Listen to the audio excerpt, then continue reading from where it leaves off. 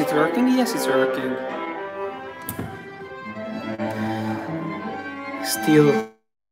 Still no one is here. No one is watching. This is the first time I make live on this channel. I will rehearse Mozart Clarinet Quintet. Hopefully you will join, or maybe no one will join.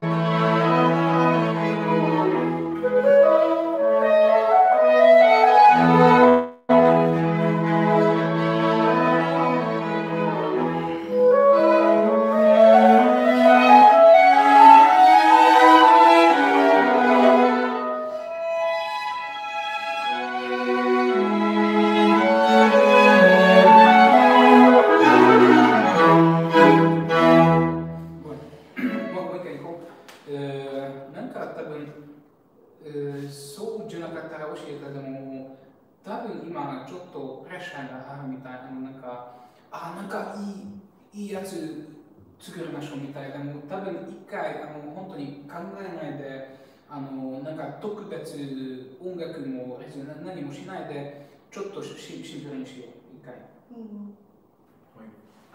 もうちょっと近くでもいい、ちょっとそうね。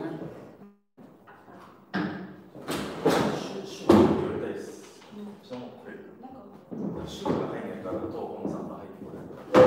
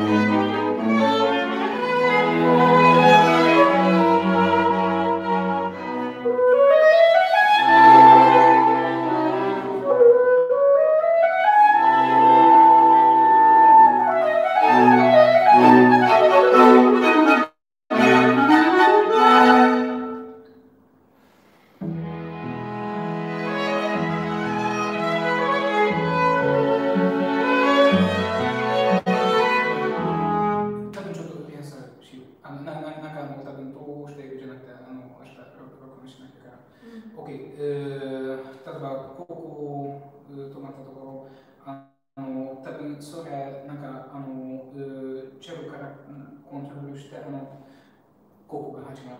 パンパンみんながチェロに合わせる。あと何だった？どうぞ。全然どうでもいい。29の意味って3つずつ返してる。2つずついっぱい返してる。29の28のは、まあ、結構長いフレーズで返してもいいかも。OK。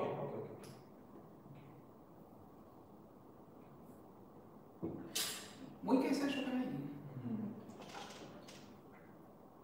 多分いつもなんかダンスの8分があったら、パッパッパッパッとか、多分それはいつももうちょっと短くていいかもしれない。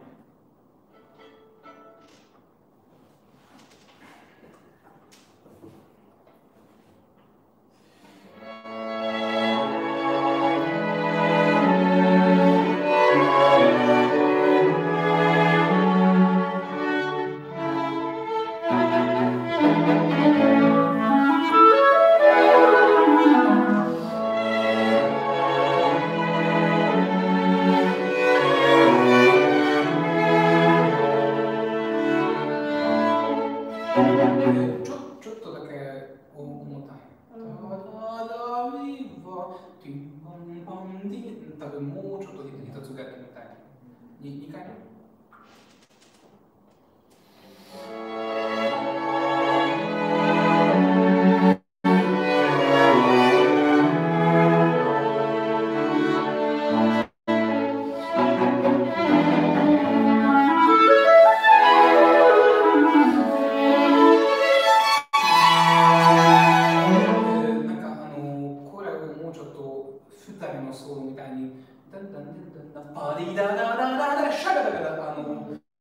今ちょっともやもやしてる。あと、ほのかなんか全部やってるのを箱行くとか好きでももうちょっと流れが欲しい。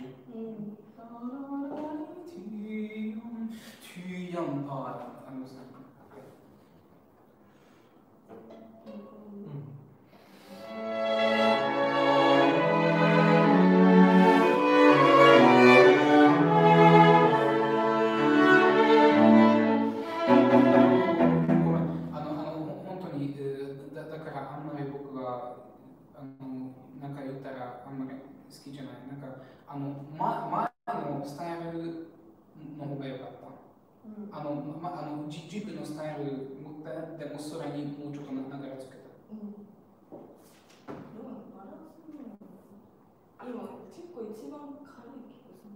どういうこと？多分バランスが中が重くて、内が多分軽い。なるほど。だから多分そのついてきてる感がちょっとあるから、生きにくい感じは若干。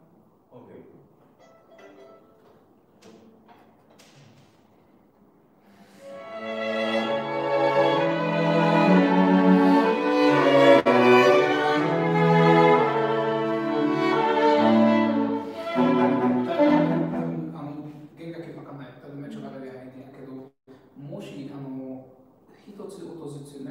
エクストラ弓開けるんじゃなくて、なんか今と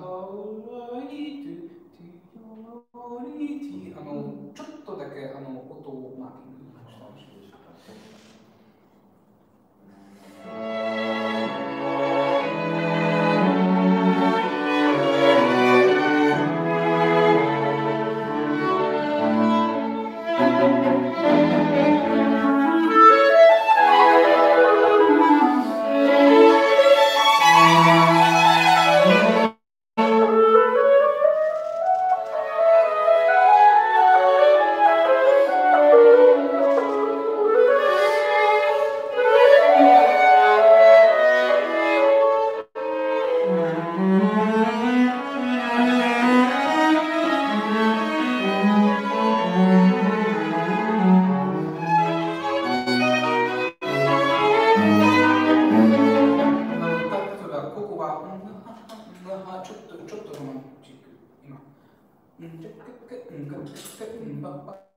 もうちょっとピアノっぽい。1回20、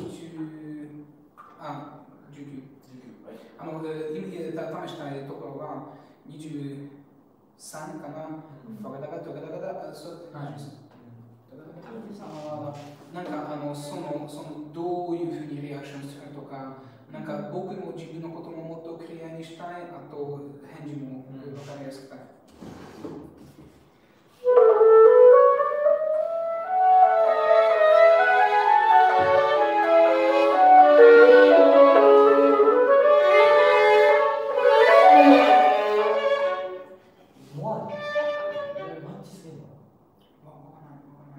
1回22から10分ぐらい。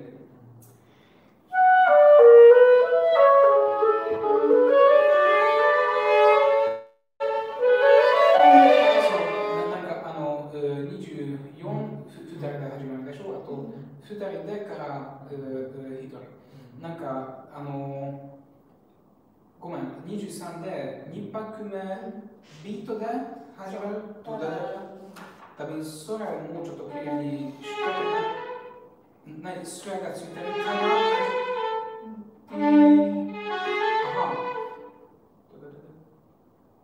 一回ついてるだけ22。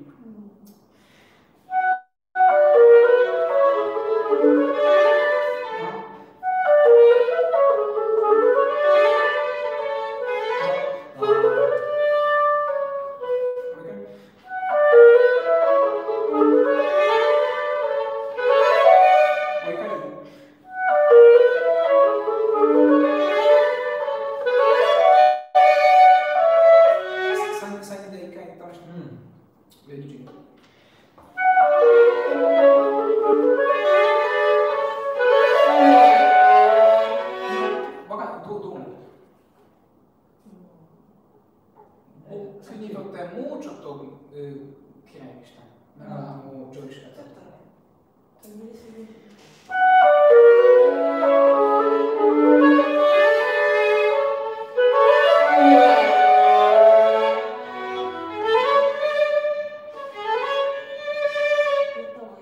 いや、じゃないもんじゃん。わかんない。多分24で、セカンドの入り方が、今ちょっとアクセントがついてるみたい。だからというか、なんか多分もうちょっと前もなんかあるみたいに始まってほしい。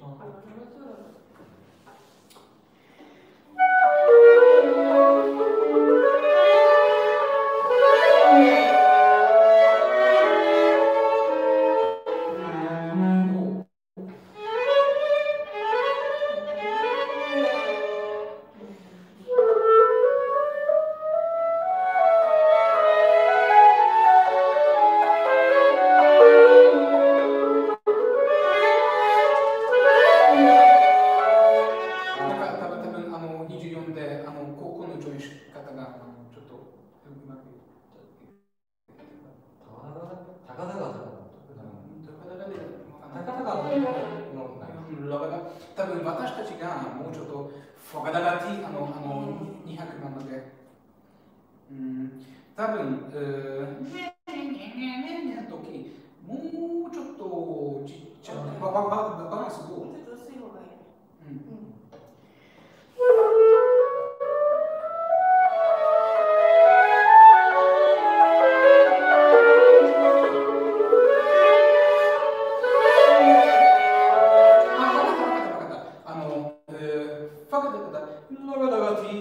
多分始まるからもっとずっとなんかそう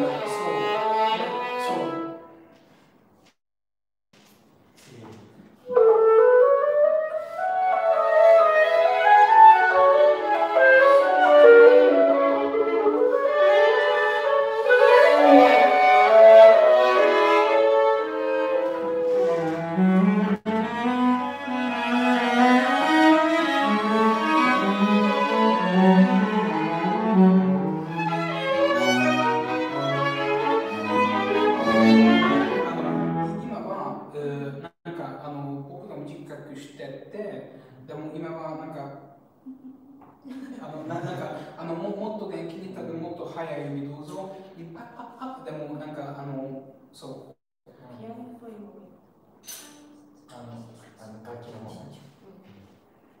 チャンソン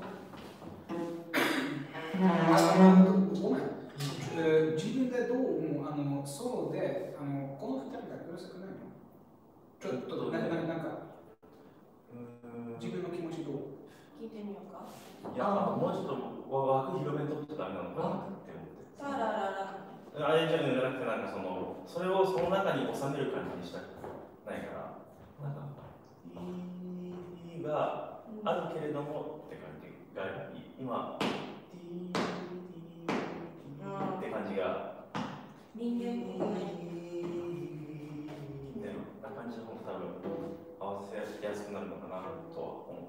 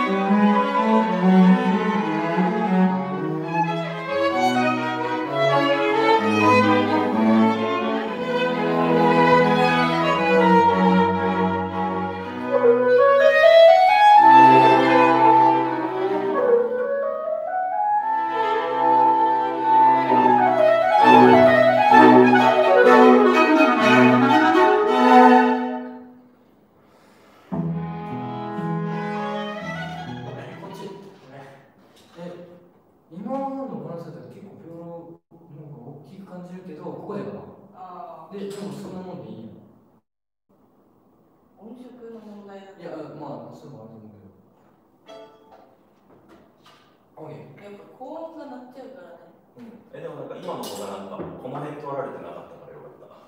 俺は結構そこ通ってるイメージだったな。服の系でで、いや、でも大丈夫。今の覚えてない。その前から言った方がいいか。そうだね。40から。40、はい。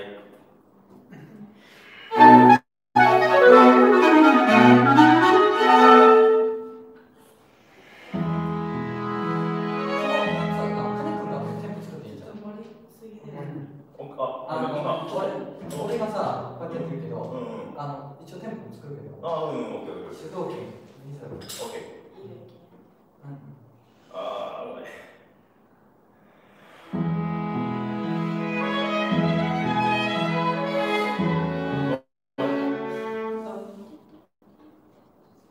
ちょっとごめん、あと、よろしくね。なんか本当に、もしファーストが自分のことをめっちゃ押さなきゃだったら、そんなにやらないとじゃないから。そっか。いや、全体的にやっぱそうなんだ。ごめん、アイデアだけ。いつもは大会的はもしなんか気持ち出してから戻る。どう？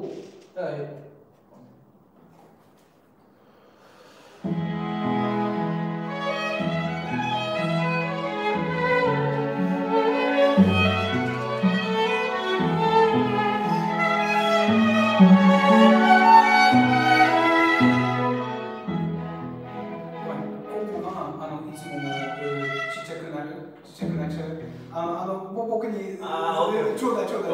そう。今の方向性でいいと思う。バランス。いい感じでも。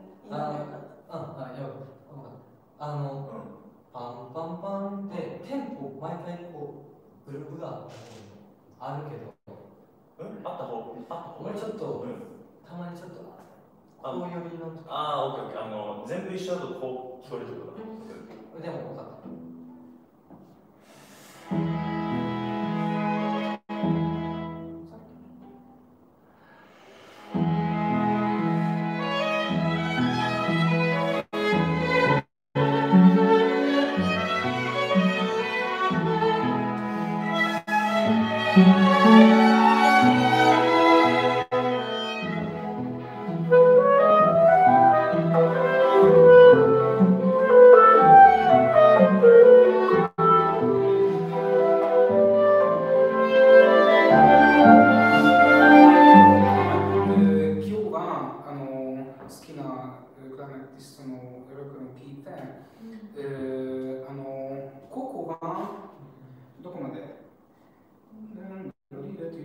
58まで、弦楽器がほとんど何も変わらないだった。わかんない。本当はハーモニーを僕と一緒にフォローした方が好き、僕が。でも、それもめっちゃ自然だった。なるほどね。どっちの方がいいかわかんない。どっちの方がわかんない。じゃあ、一回シンプルで。あと、多分シンコペーションで多分もうちょっとちょっとアクセントしてからそれが多分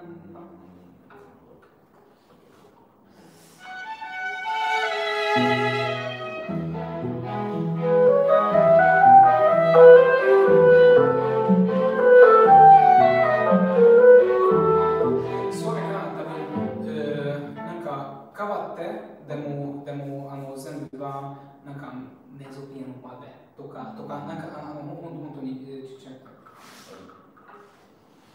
ごめん、一つだけ多分僕のソロがなんかモノドラマみたいな、なんか典型的なOh, I have so many problems kind of 女の子みたいな、なんか本当は何もないけどだ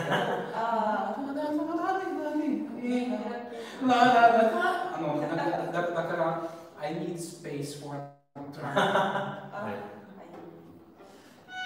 それが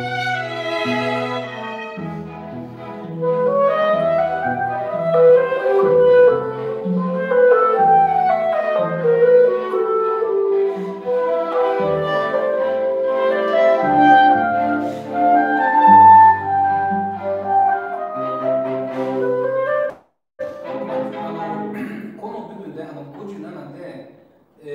僕は知ってる僕がたまに絶対分かりにくい。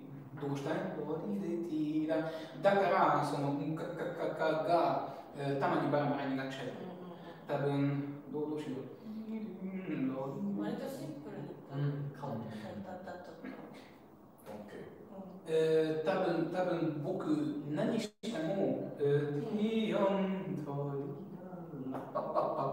何してもどうぞ4人で合わせて。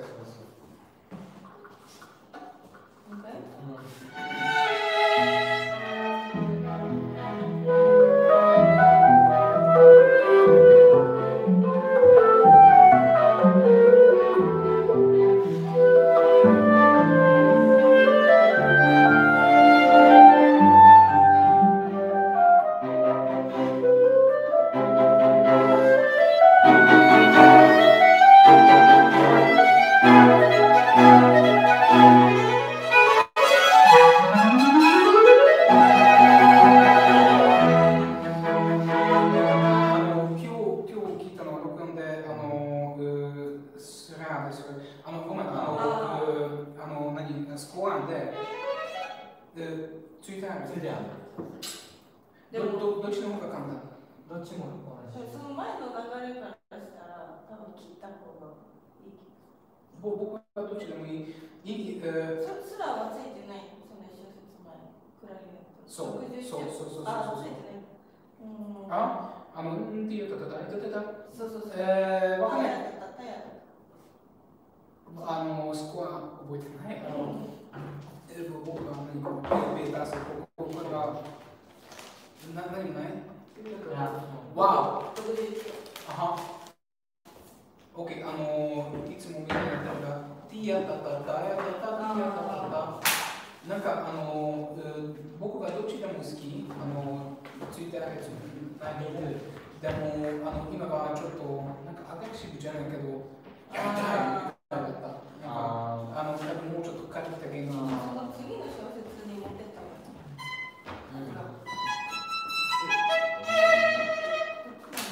ミュート使おう。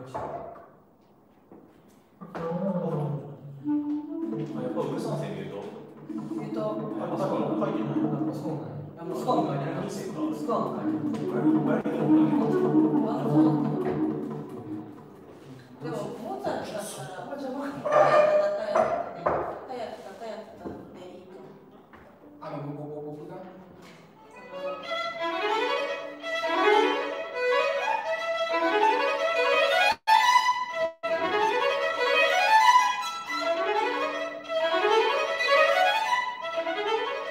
こういった方がいい。そう。なんか仕切らない方がいい。さっき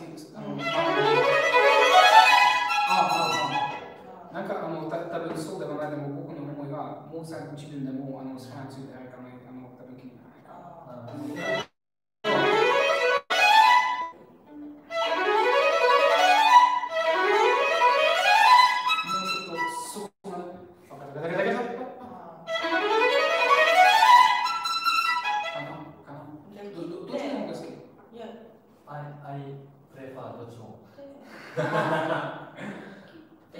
But wave is important.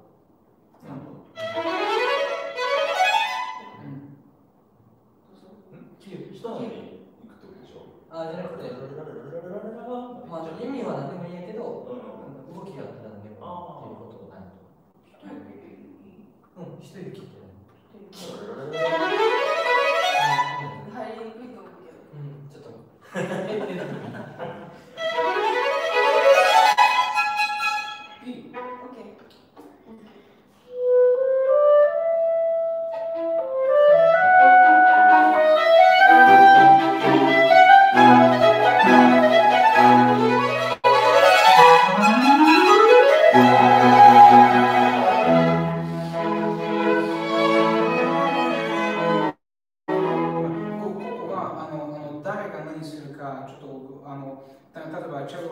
もうちょっとワンバックもうちょっとなんか打楽器にして、ファァースト、セカンドが、ぜひ、トントンティーヤーティー、もっと開けて、ビオラはいつもジョークなんか、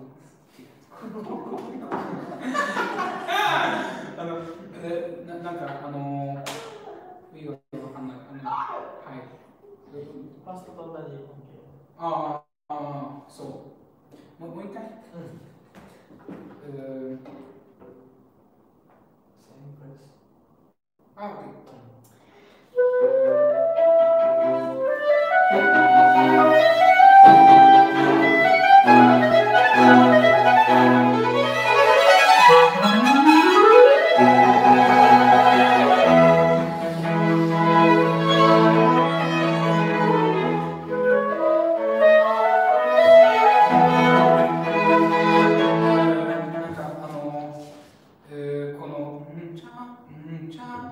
この、ちょっとゲイっぽい、き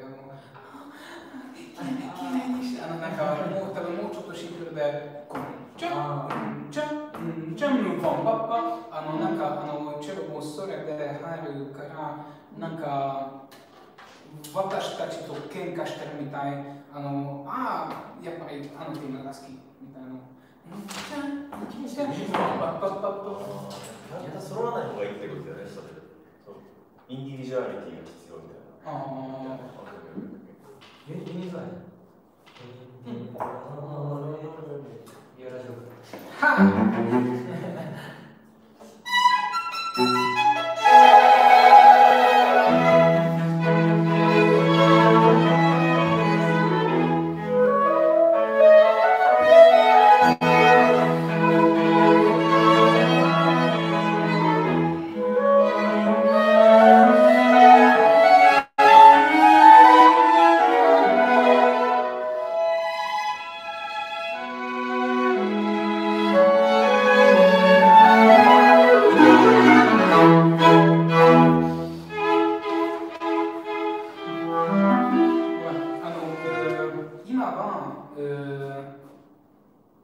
始まり方大好きだった。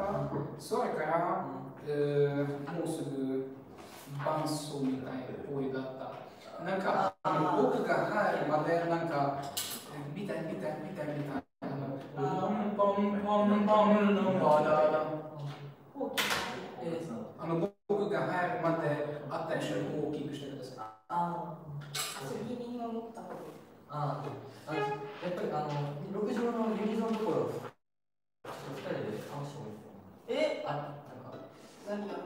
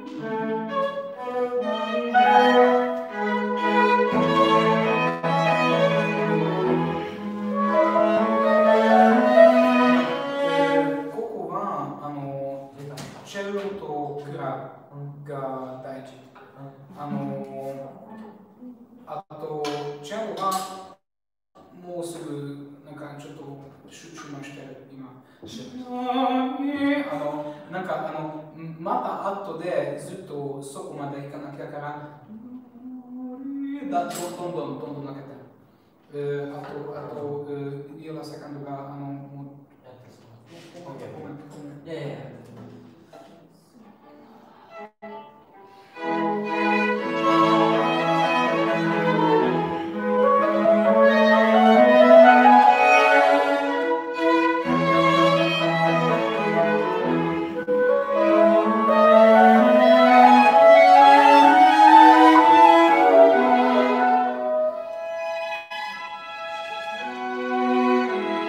あ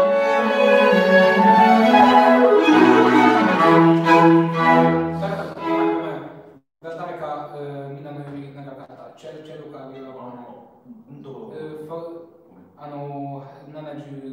6、7、8かな。1回75からいい。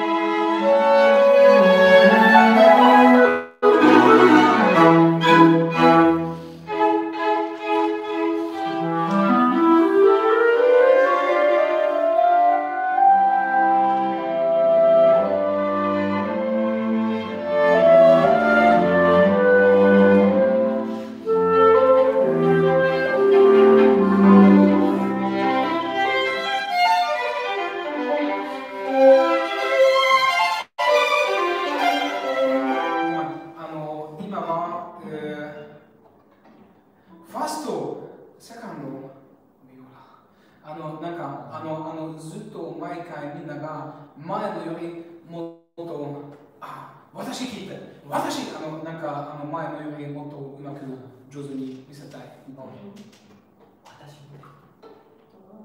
そうだけ。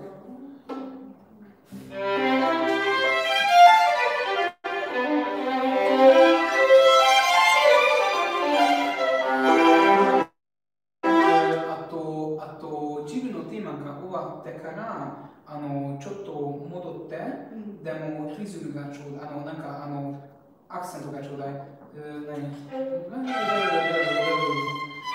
そう。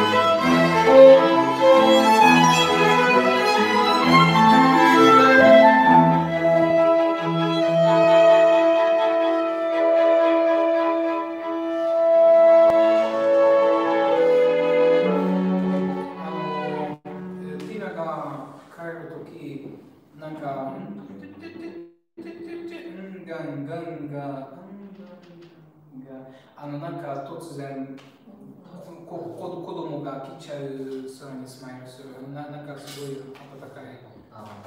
やりたいことを言いたくない。やりたいことのやりごと、その温かさ。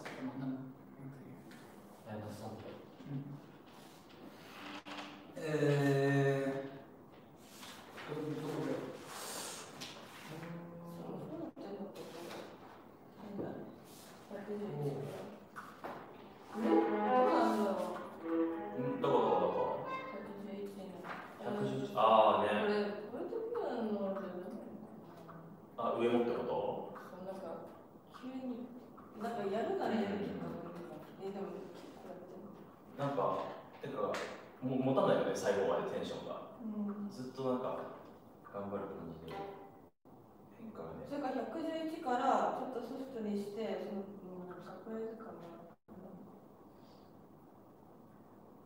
そのフォルテピアノの部分もそのインパクトある感じにしといて、111からのフォルテのところはこういう戻ってくるのを若干察知しながら弾くっていうんですよ。だからあんまりうわーってそれかめっちゃやってピアノでかなりやって確か。確かにそこの111、キャラクターはフォルテだからそのまんまの方がいいと思うから、まずその前のキャラクターをもうちょっとフォルテピアノのキャラクターにするっていうので全然いいと思う。ヒデさん意味自体どうなってるの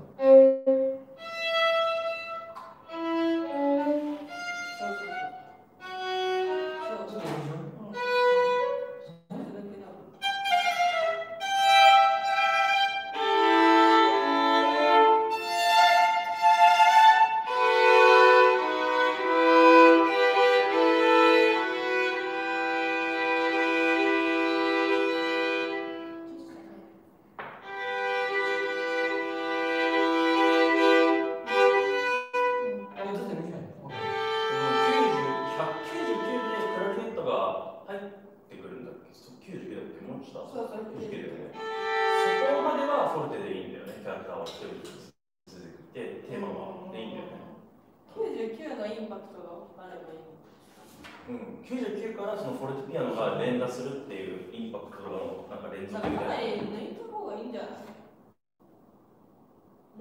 どこから99から見てる？ライブ YouTube ライブ。誰か見てる？今、16。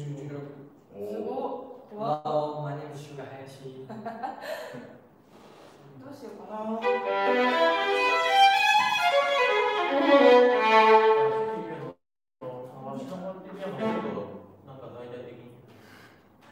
まあ、てかその16音符、メロディーはあくまでクラリネットだから、あっと。やっぱり、かなり抜いた方がいいんだ。頭のキャラクターちょっと89から曲げていいじゃん。89。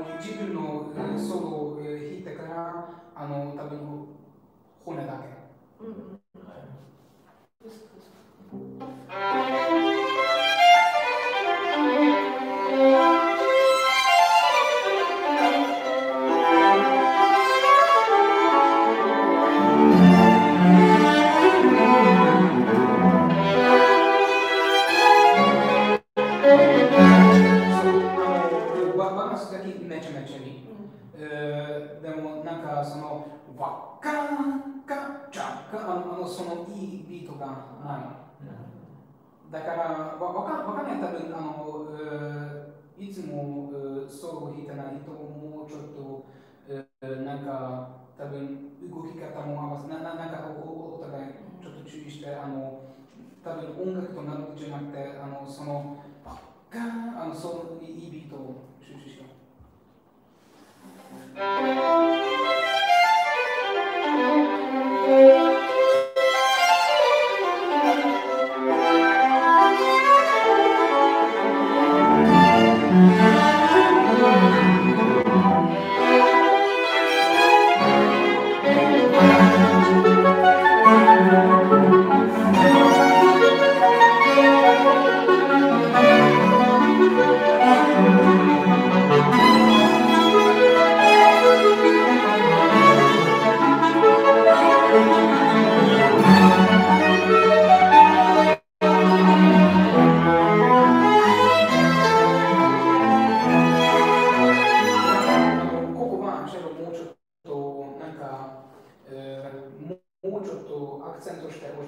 ボン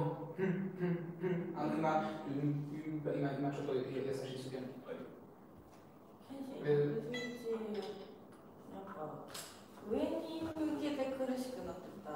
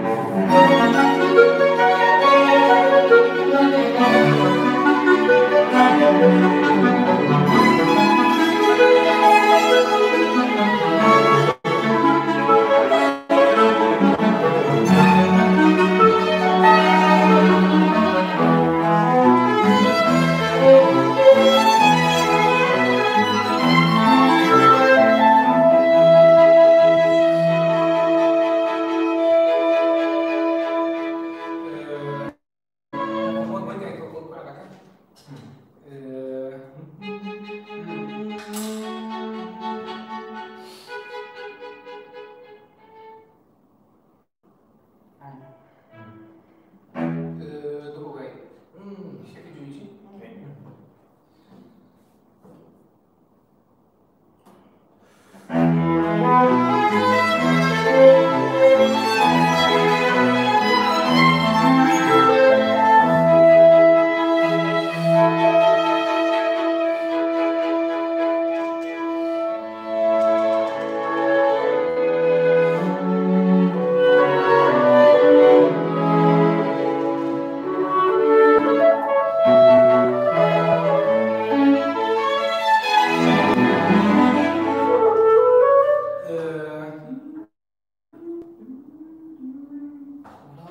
多分ファーストがもうちょっとなんか前は優しくしようみんな、あとそれからみんななんとなく、最初も同じでも逆ファーストがやるのとなんかわかんないもうちょっとサプライズに何がサプライズ多分それからどういうふうに続けるかごめん、もう一回例えばテーマから。118。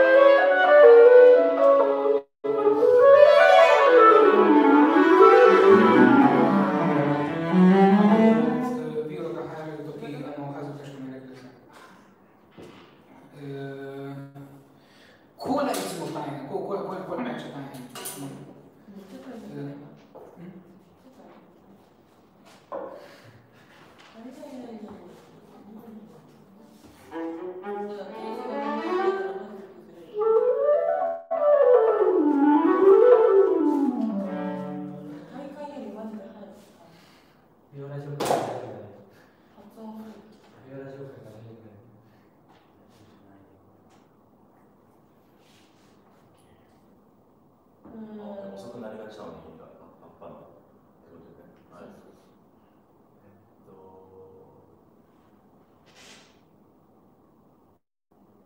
だからテーマに戻ってきたときにさ、一番最初と違う音形になった人はだいぶ強調していると思う。これってさ、そのテーマの9小節目からと一緒、そっか、一緒じゃないのか。ちょっとなんか、中の動きがちょっと微妙に変わってる。そうなの？私は結構変わってる。私も変わった。なんかビオラとか結構潜ったりしてるから、それ結構出してる。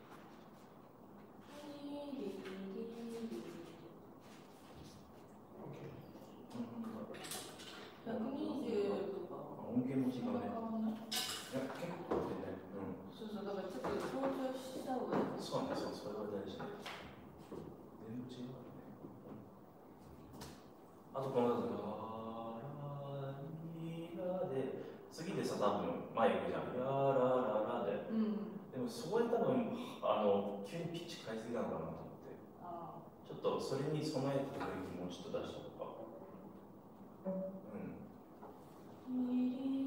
119の3、4拍目の和音で次の方向性が見えたから、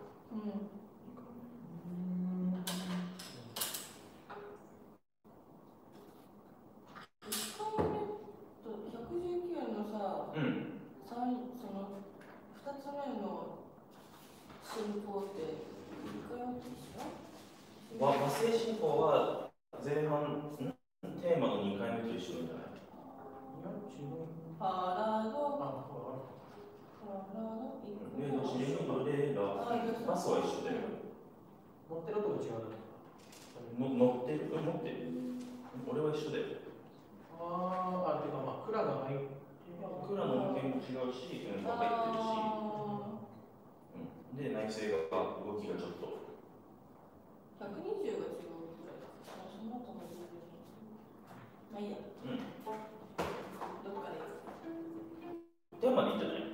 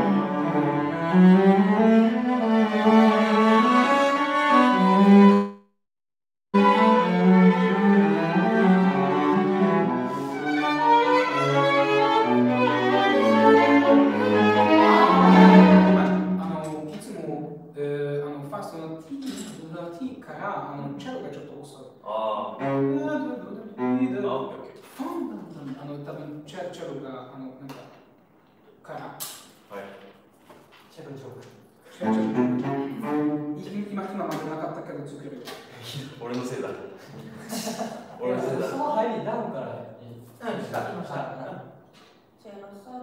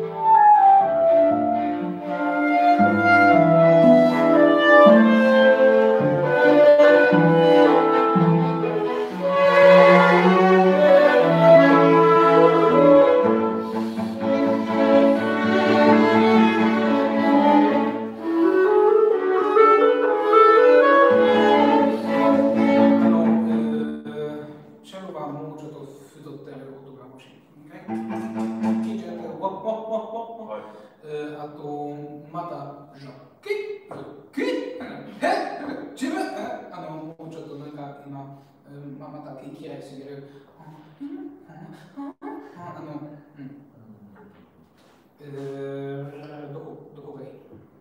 167のちょっと前だよ。クラリネットサーバーでもいいですか？「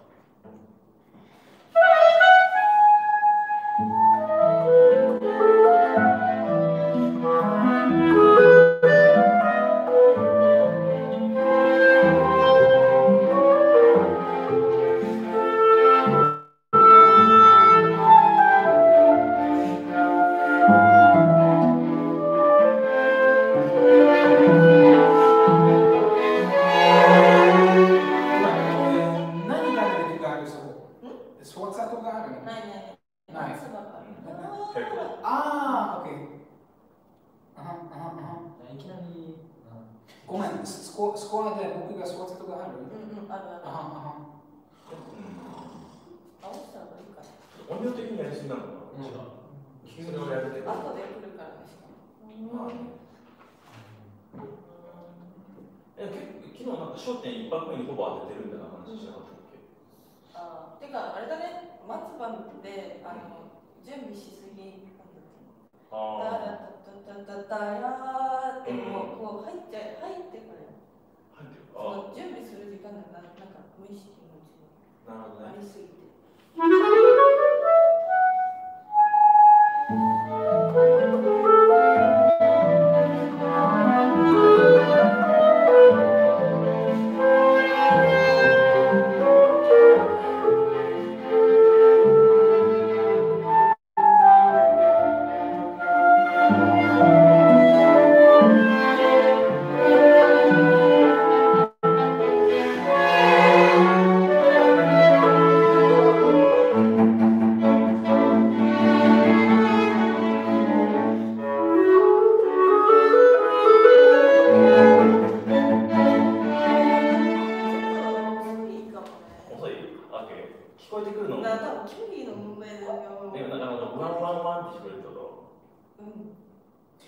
わ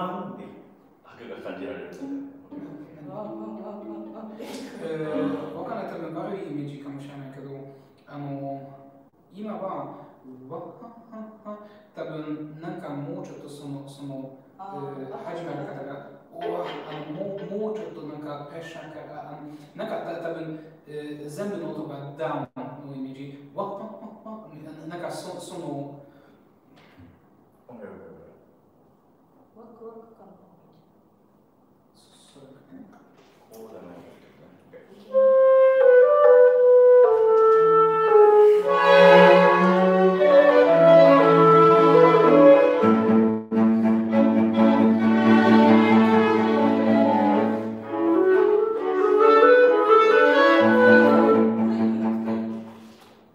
今これに対してこっちはかなりずってなんかちょっと発音が鈍い。どういうこと？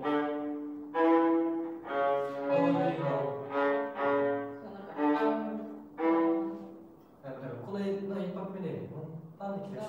そう、今はちょっと。だからそこから回答して、その前のものは私言い換えたはず。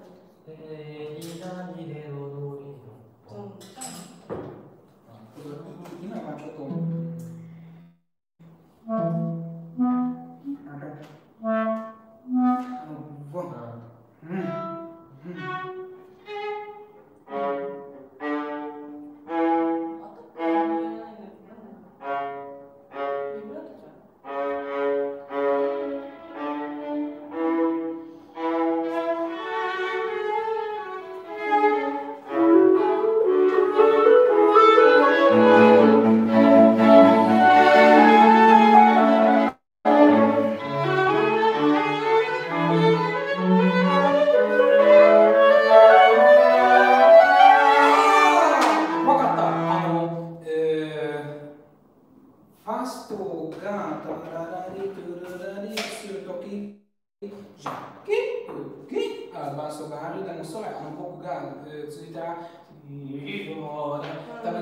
その違いのことを見せましょう。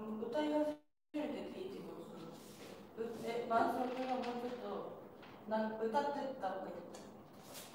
クーが入るから。なんかよかったと思う。ビブラート。今160度の回です。9。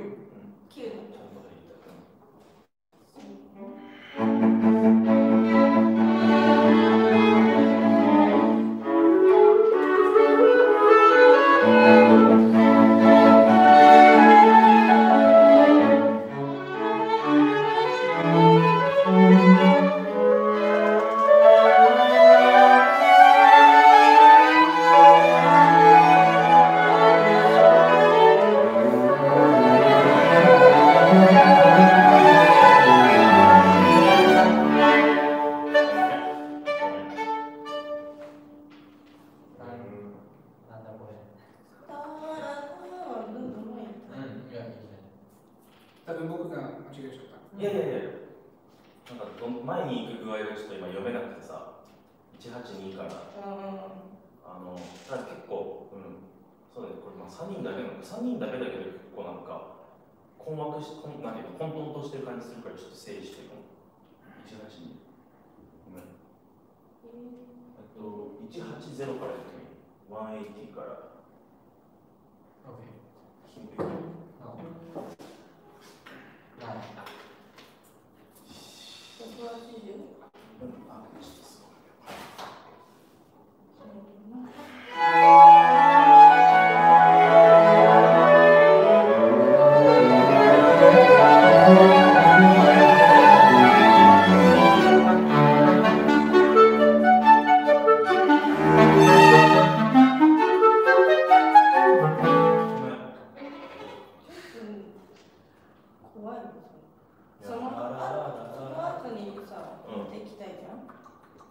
そうだね。こっちに持ってきたいから、そのガラガラであんまりガッとこうなんか難しいね。クレッシェンドせずに持ってきたらいいって感じ。オッケーオッケー。そうかも。いやーのところで。オッケー。OK。止めるところ。180。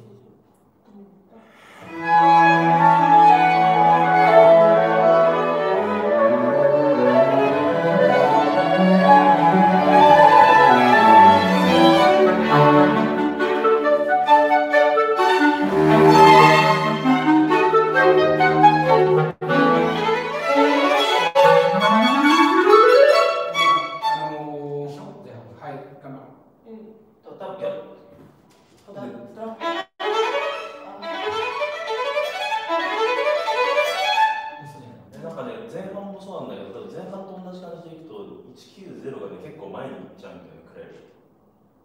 てか、今はなんか、本当？多分僕が分かりにくいから難しいかも。いや、だから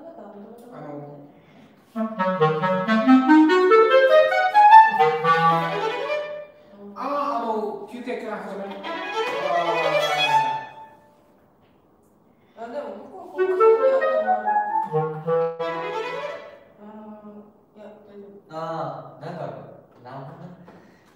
そこが危ない。その一拍目が出してくれればいける。出すっていうか、合ってない。そこからもうずれてるってことだよ。オッケーオッケー。189が very important。クラリネットは違うけど、こっちが聞くよ。187もうちょっとソフトでいいと思う。187。マジで？オッケーオッケー。じゃあ、上さん。First beat. So it is very important.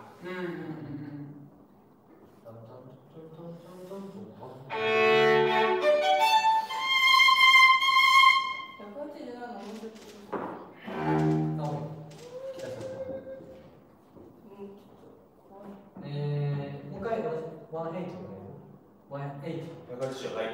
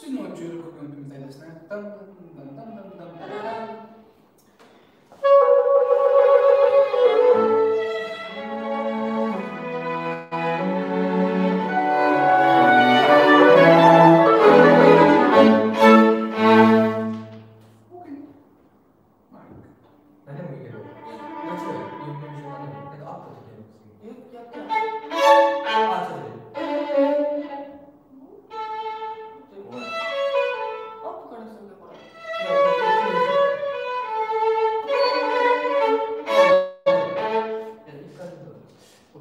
2回目もタララララがダミー。オッケーオッケー。やっぱ多分結構聞いてる感じだとね、190がね、結構怖いかも。2対1にね、前半も。細かい音がね、聞こえなくなる。ああ、ポールの問題か。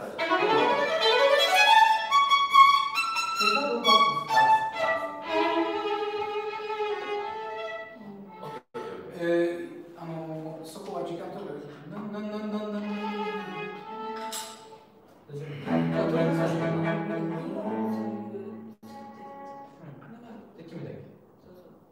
次の入りのためにだよね。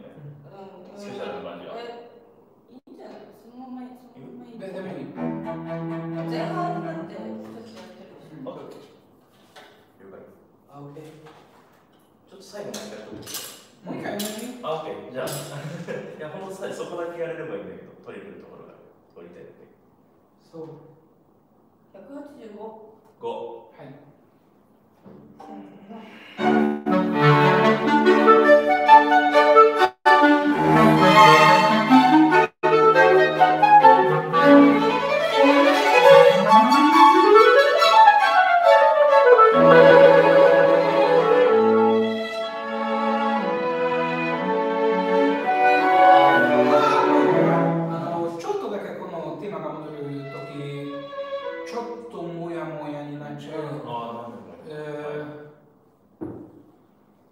どうしてればいい？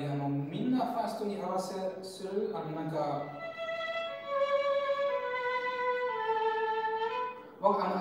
さっきみんながなんかちょっと自分のアイデアがあるそうだった。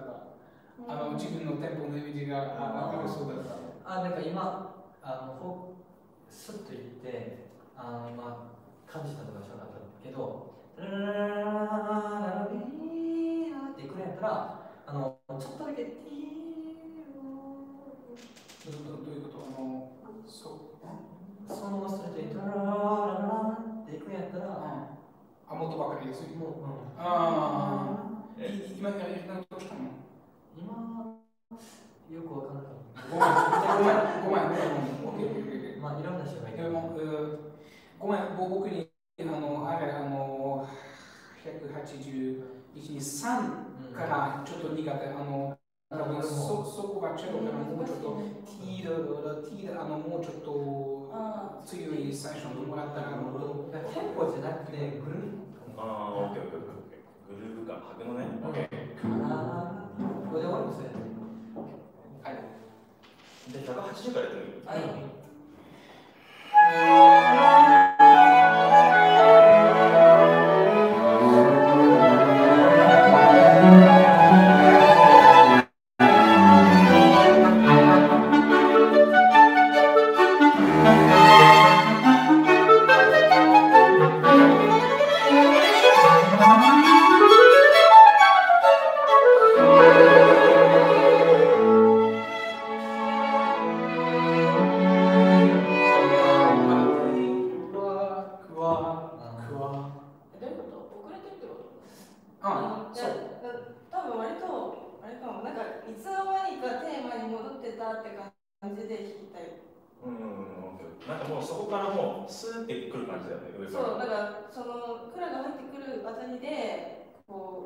集まってくる感じで聞いたら多分、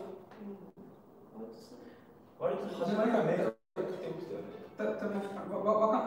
知ってるたまに弦楽器がよく見せることが好きじゃないけど、多分ここらだけちょっと見せてもらったら。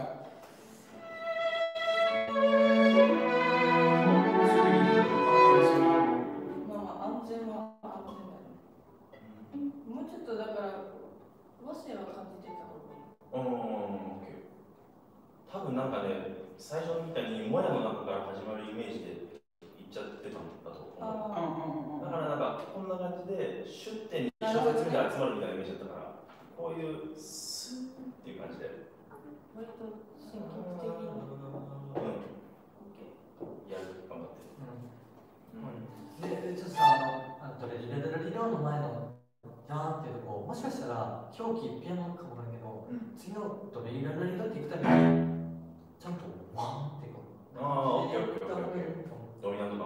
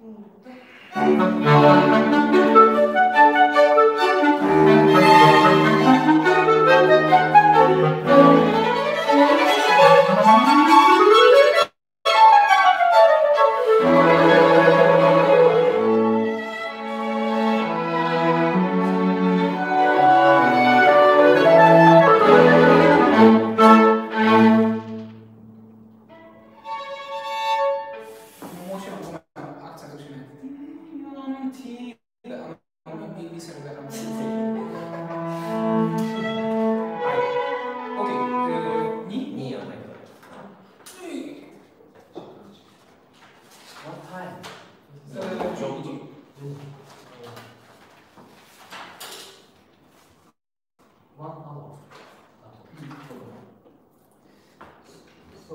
I have a question. So, viola. No mute or with mute? Viola outside. Outside. Oh, okay.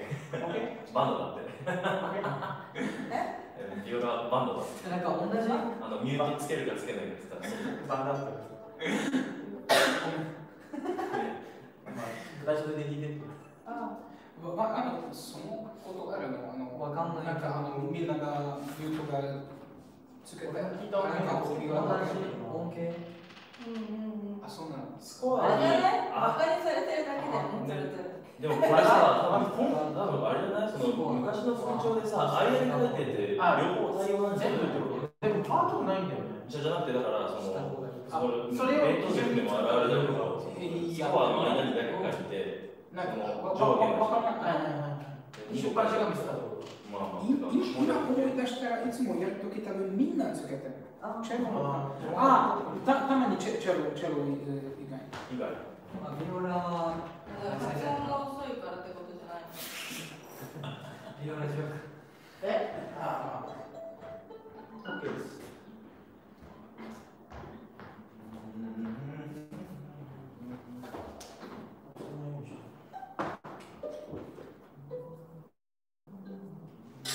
なんか綺麗かも。全然違和感なかった。なんで聞いてなかった。違和感ない。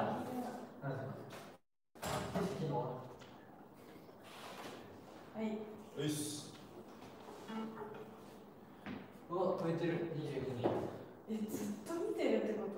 何してる？コメント来てんじゃない？作業用。そこなんとかした方がいいとか書いてあるじゃない？コメント来てる。ちょっとだけ。もうちょっと早めとか。ビオラが遅い。流れが遅い。ビオラはイントネーションみたいな。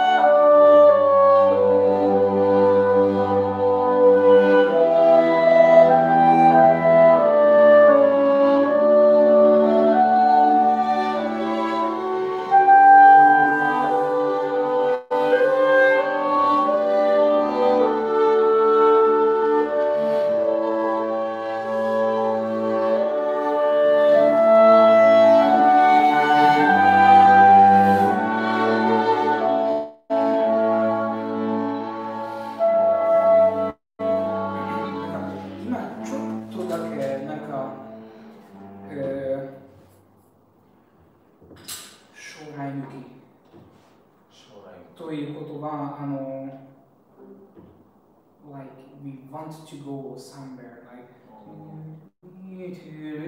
なんか多分もうちょっと be in the moment ああ、なるほどね。多分そんなにこれから流れがどこに行くか考えないでもう年だったらもうどうでもいいすぐなくなるからこ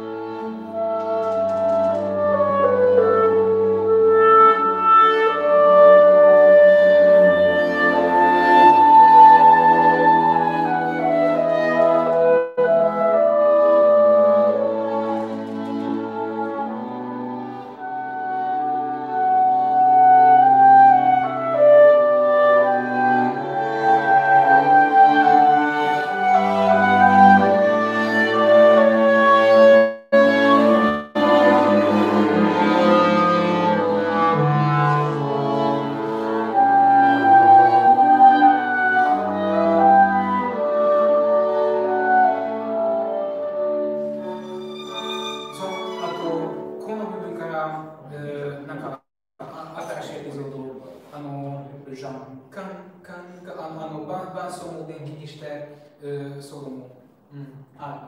本当はもうちょっと前に行っても大丈夫。これってドイツで書いてないんだっけ？ドイツで書いてあるの？そう。オンリー、ファースト。ああ、そうからね。ファーストオンリー。20から書いてあるってこと？うん。確かに。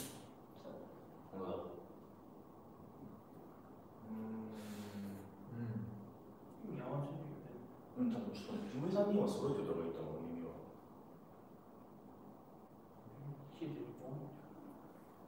なんか、ある。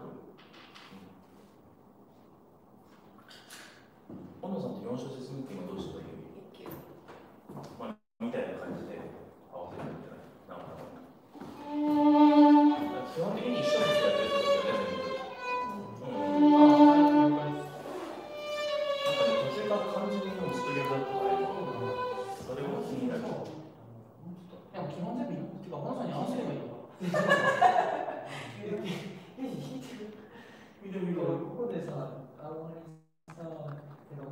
で混じってる感じするんだけど、なんか一応3人同じ形な感じが、タイムまだみたい。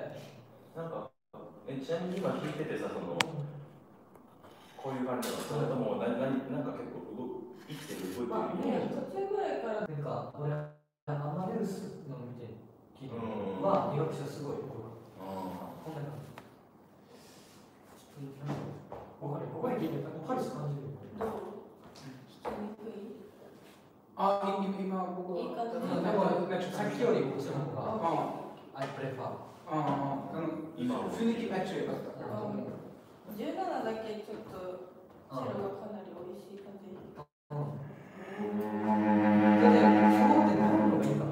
それね、みんなアップで。いや、なってた今。知ってる。だから、1人だけ。オッケー。多分16ちょっと前に行ってもいいのかな。オッケー。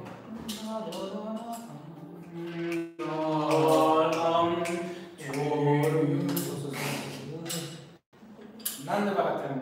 なんで？してない。ひどくしないから。12からやってもいい？ 12 って何だっけ？10じゃない？ 10でいいか。14もいいよ、どこでもいい。17のどこでもいい。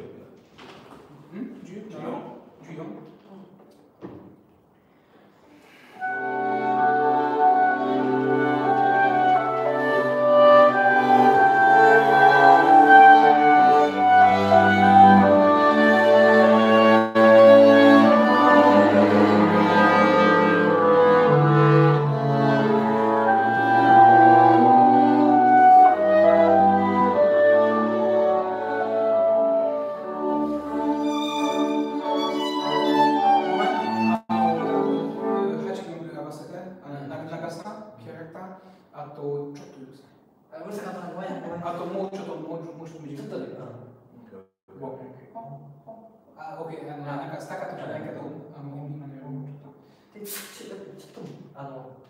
明確にテンポチェンジじゃないけど、方向性変えてない。レラロリモンポンって感じだよ。レラロリ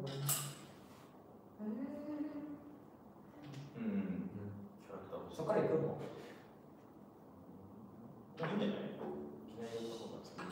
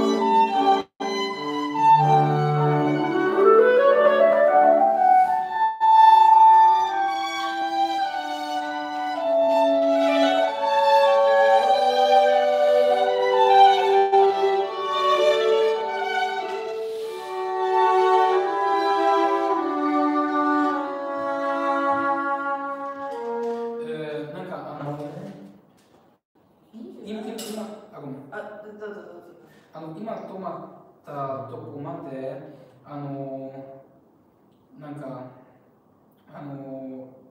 バイオリンソロがすごいきれいにしたいみたいでもその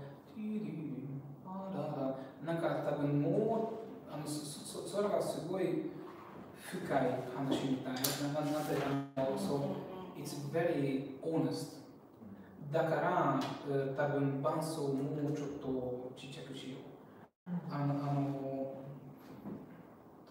突だったんですよ多分その前ちょっと緩めてもいい？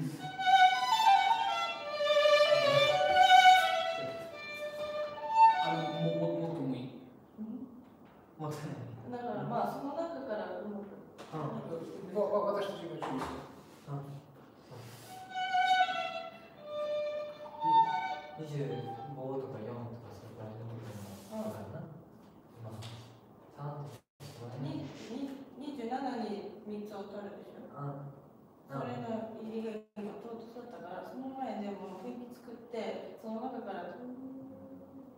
じゃあ俺が一緒にしないがちょっと忙しいな。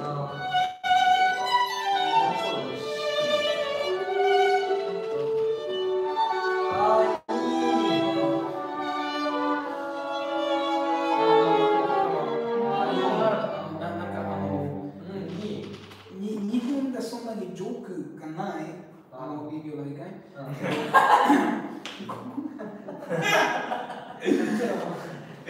でもヨーロッパかわかんないハンガリーの典型的なジョークのフォーマットが1回目の2回目あと3回この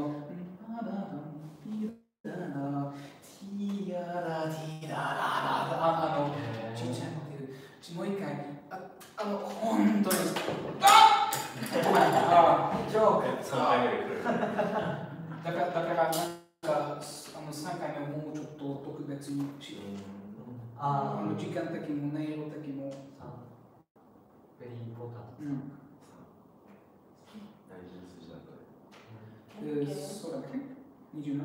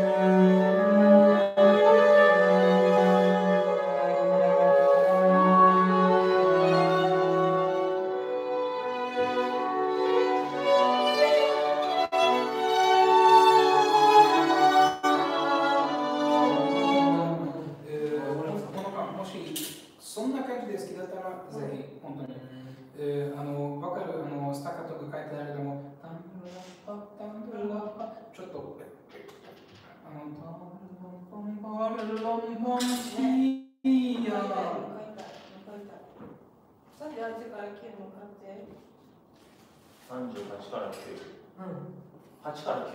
そのだからね、黄色が大体ちょっと重く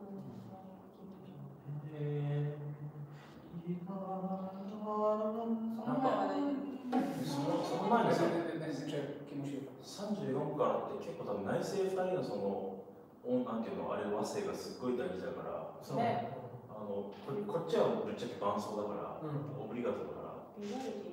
そうバロックな感じでもうなんかすごいわかる。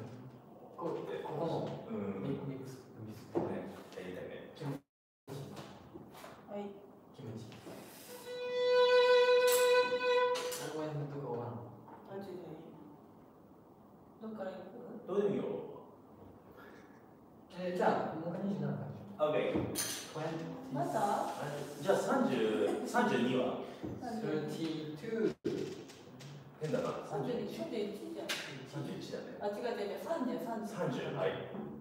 30でもいい。30。ああ、ごめん。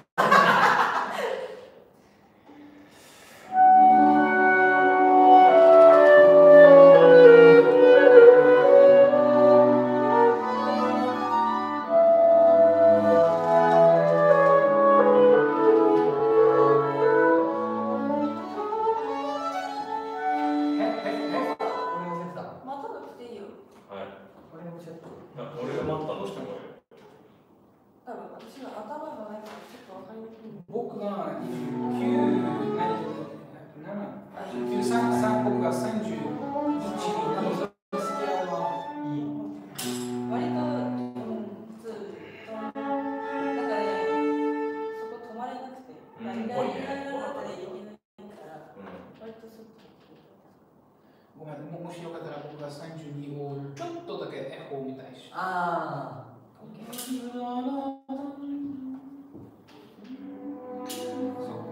う。いい曲。行きましょう。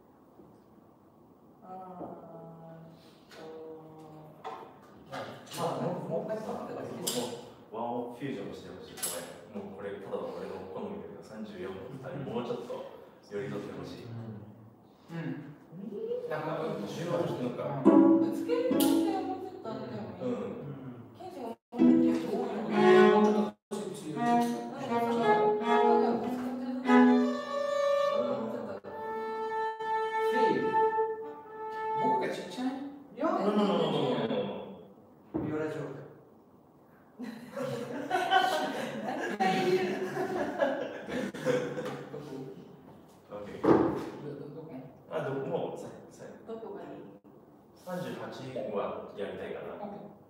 じゃあ、そうだね。33.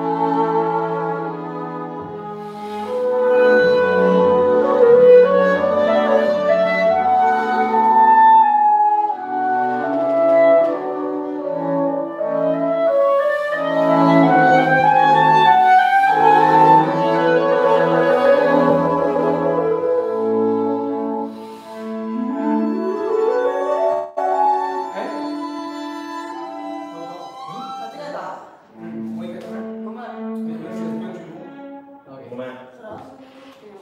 あ、オッケー。ロングいいかな。なんか、そのああ、そういうことか。ここのアンサンブルの問題が。わからない。とにかくその3回のって回してるのがずっと。そう、あ、ごめん、38がね、ごめん。今ね、完全にその40まで焦点あるんです。なんかさ、タイやけど、ソファって、なんか指返してどっちゃうかなっていうぐらいにやってほしいって感じが俺は感じる。リドリドレリレリアラロでもっとなんかその強弱作っていいと思ったな。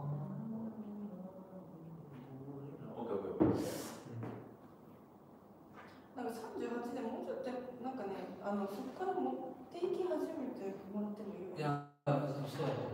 多分その今までのその前のテンポのままに行かずに、ちょっとクイってなんか2人がそう。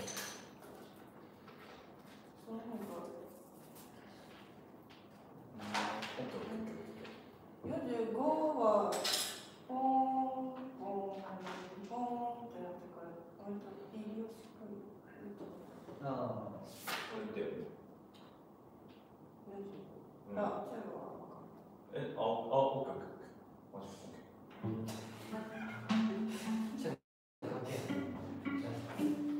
どっから行く？いや、じゃあもうできたことでしょ。41とか。41？41かな。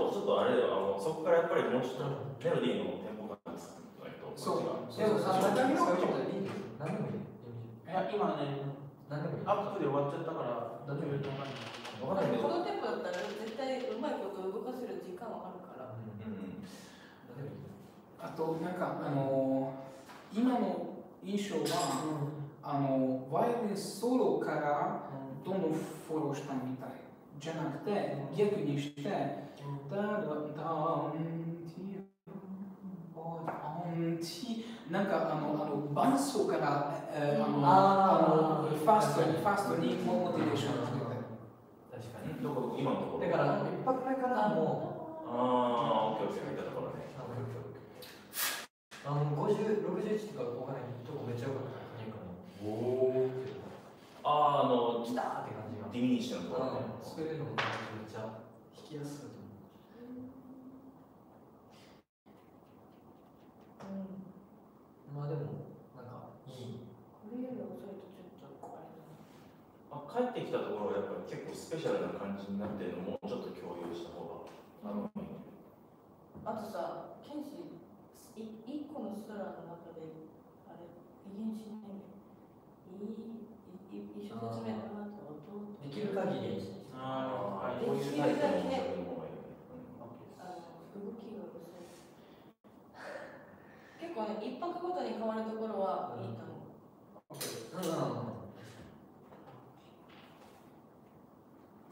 その71のちょっと前ぐらいからできれば。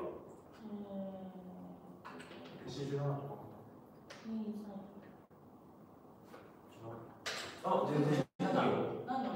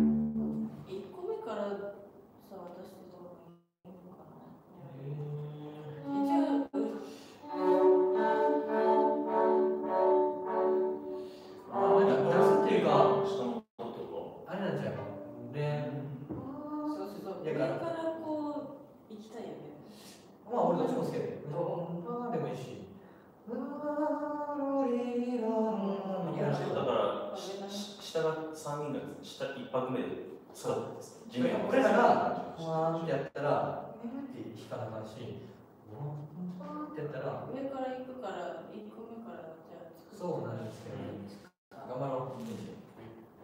なんか71に入る時の感じがちょっと今曖昧になってるからなんか68、69まではもう割とこういう感じで、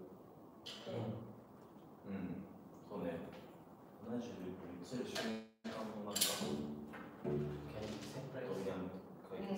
一回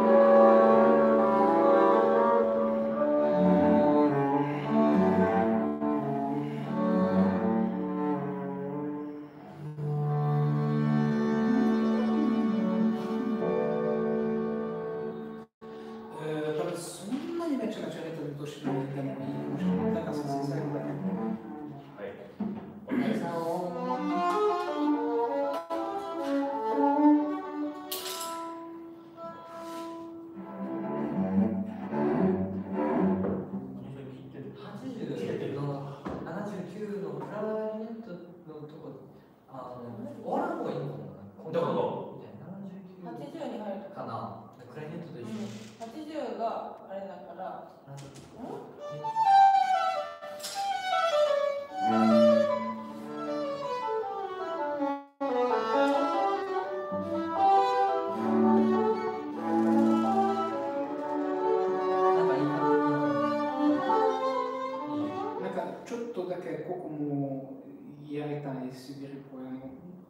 なんか本当にそのめっちゃ年取ってるの、もういい。聞きにならない。もう帰っていい？77？全然いいんやけどさ、70から決してうるさないね、僕は。なんか77か。そこは大きいから分からないけどさ、なんか果物がずっとこうやって動いてるみたいな。77の方が俺今気になった。もうちょっと繊細に。そこさ、どうしよう。1回目と同じように弾く？基本はそれでいい。1回目と同じように77に入るところが同じようにする。同じでいい。それかもっと。でも基盤はそれでいいと思う。なるほど。黒には合わせようかな。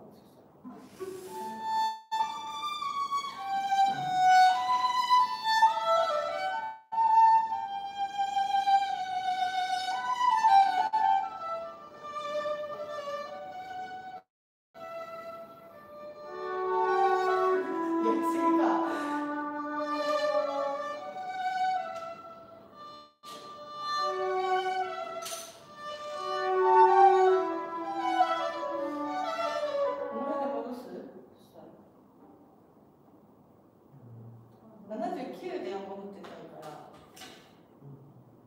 徐々に79にかけ戻す。ちょっとそのままに臨機応変。はい。77の始まり結構高いところだったし、80ぐらいで地面に。それさ、アップにできない。できる。アップにしよう。アップの方がよくない？いや。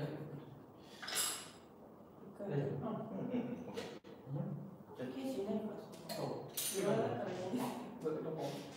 それで、あれか、77からだとあんまり意味ないか。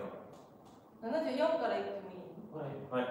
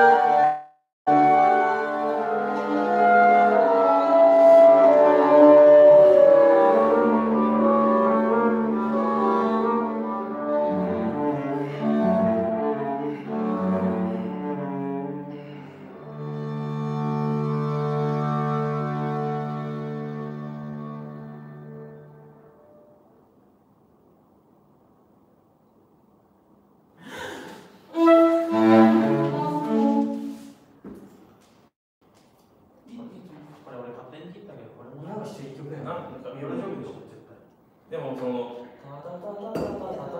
3連符の流れがあんまり良すぎるとなんか遅くなるわけじゃないんだけどフルインドすぎる、流れすぎる。直線がね、バランスが切ってるからいいか。切ってるとか切れてる。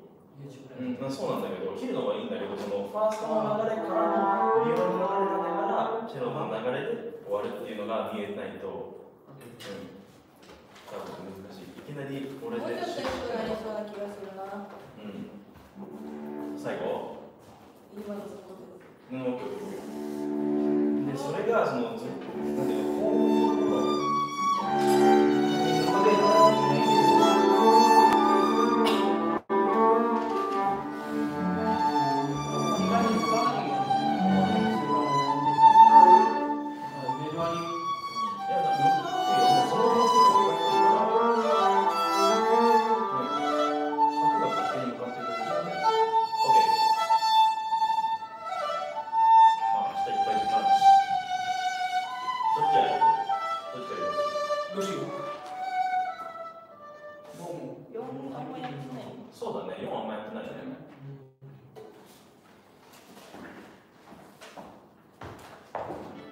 何人ぐらい見てますか？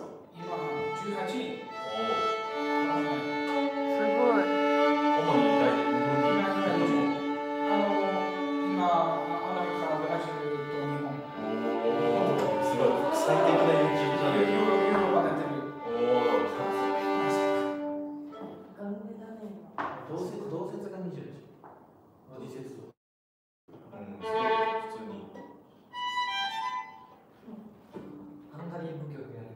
はリアルな。本場ね。あるよ。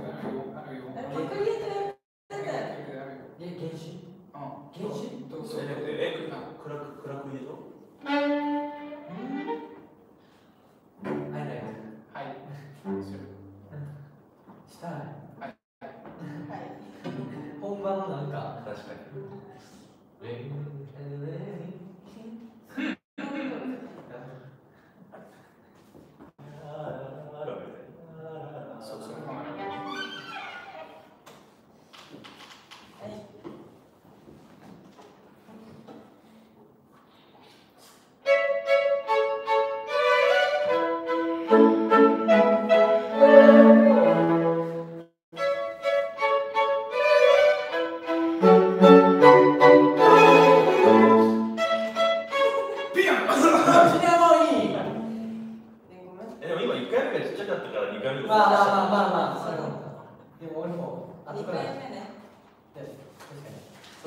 ちなみにそれってさ、4小節目のさ、2拍目ってさ、くさみついてる？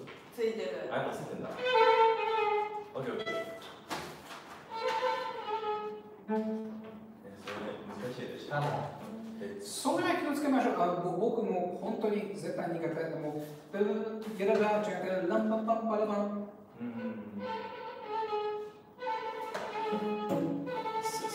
最後いつもみんな同じでしょ。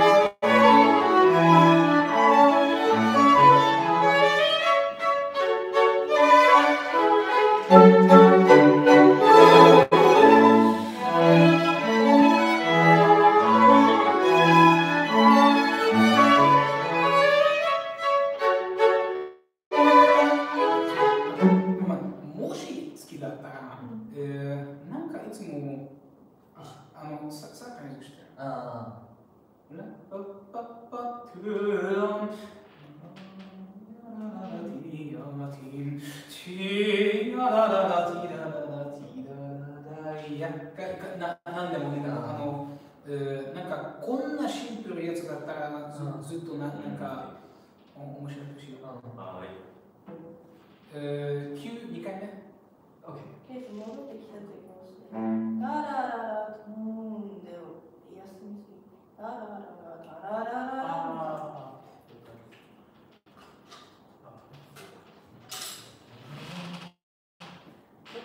9の2回目、後半2回目。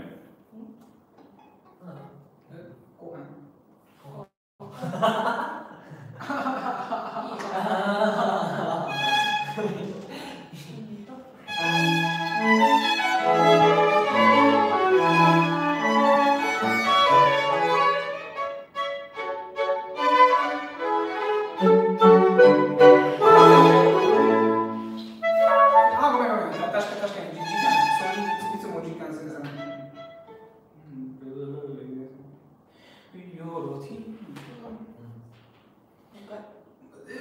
手間戻って遅くなってきちゃう。もう一回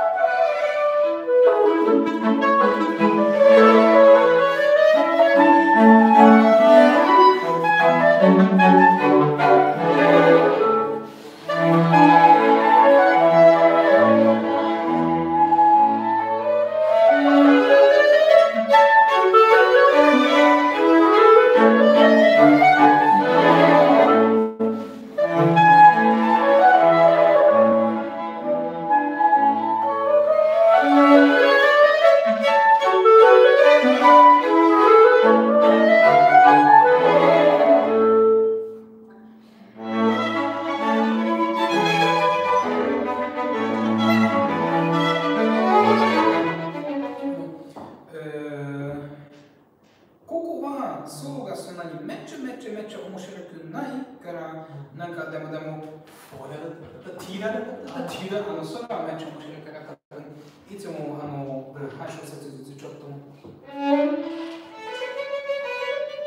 そこもうちょっと長田っていうよりは、ジャリードに入ったところ、もうちょっとその内政で主導権握っといて、もうちょっとしかもいいから、入ってから握る感じがするから。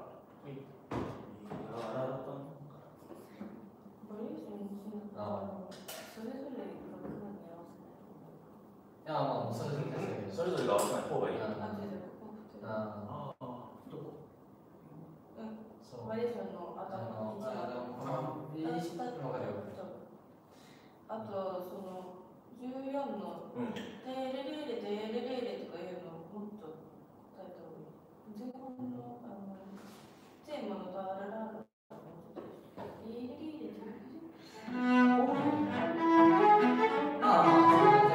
結構リズ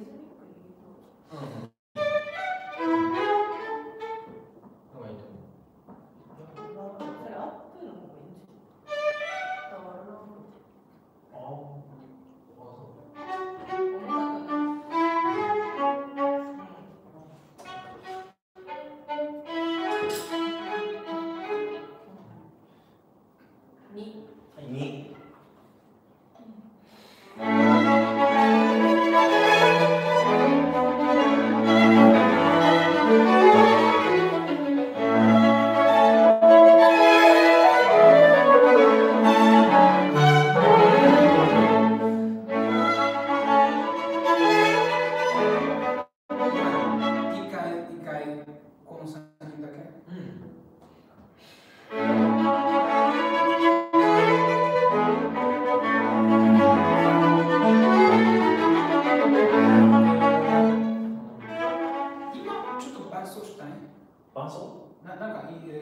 Now I feel like you just want to join, but I think we really need your support from the to get the bass from the cello and we pick up the beat. Okay.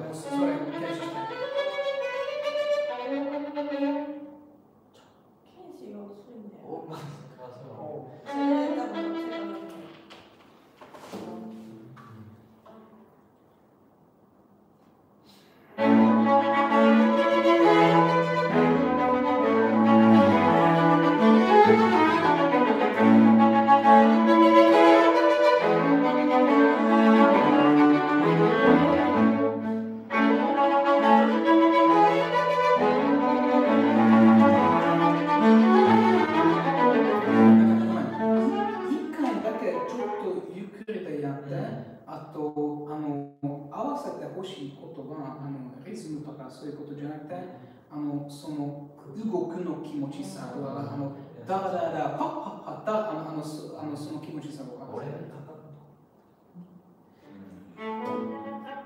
いらない方がいい。もういいか。オッケー。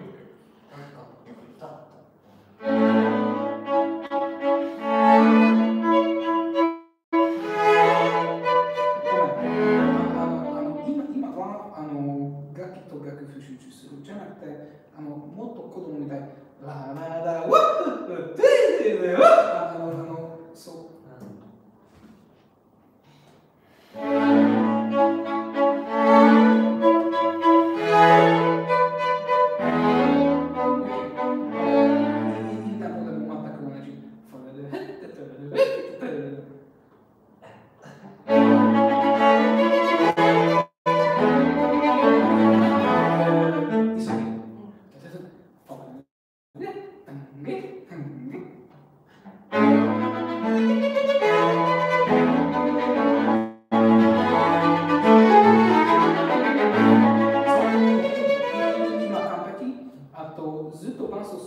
ですけど、タタタタタタパパパパパパそうなんですよ。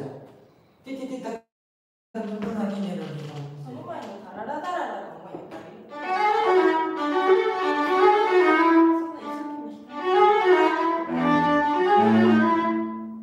めっちゃでかいんだけど。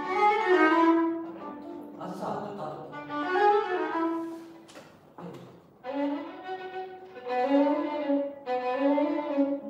なんでもいいけど、ここがすごいつまんない。結構しんどくない？ああ。違う。だったと、あ、だった。あ、そうそう。いいんじゃない？いや、どっちでもいいんだけど。どっちでもいい。OK。2バイオリン。あと7分。一回どうしていくの？4箇所。全部ストレート？どういうこと？ああ、ここか、バリエーションにかな。OK。Come on。バリエーションに？ Yes。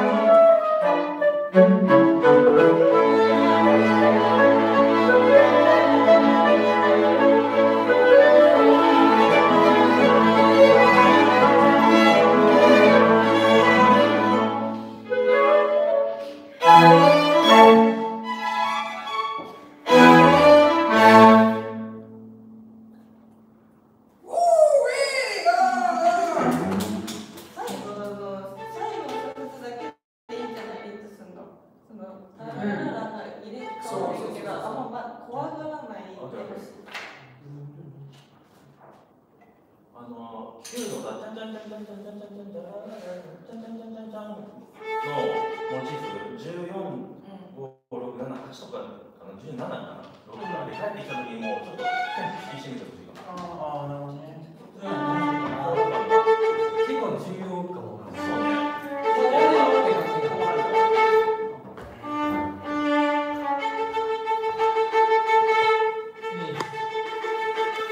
Finish! Thank you very much. Thank you for being here. Tomorrow we will record. Bye bye. Bye bye.